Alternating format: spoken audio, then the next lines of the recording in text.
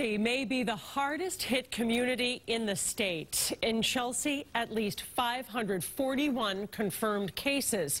But city officials believe the real number is much higher, and the state is stepping in now. WBZ's Anaridis Rodriguez has the latest.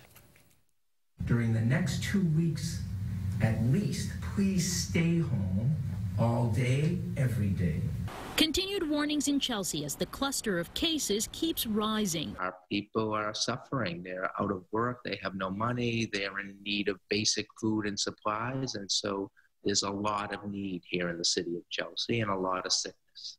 With 541 confirmed coronavirus patients and 19 deaths, Chelsea has the highest rate of infection in the Commonwealth. Over the weekend, dozens of cases were linked to this Chelsea nursing home. The situation is so dire, the state is stepping in to help.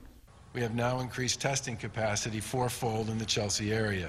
All residents with symptoms are being urged to make appointments and get tested. MGH Chelsea Director Dr. Dean Xeris. Our volume last week was generally 60 to 90 patients on a day. Yesterday, we saw double that. We saw 140 patients, and we already have that many patients scheduled today. And now that we'll be testing more patients in Chelsea, we're going to see those numbers go up too. But I think testing certainly will help to control the disease as well. MEMA is helping rent out a nearby hotel to isolate patients who are COVID-19 positive and are unable to isolate in crowded apartment units would have a place to go. Also increasing is the supply of medical kits and food. The National Guard tapped in to distribute an estimated 26,000 meals per week.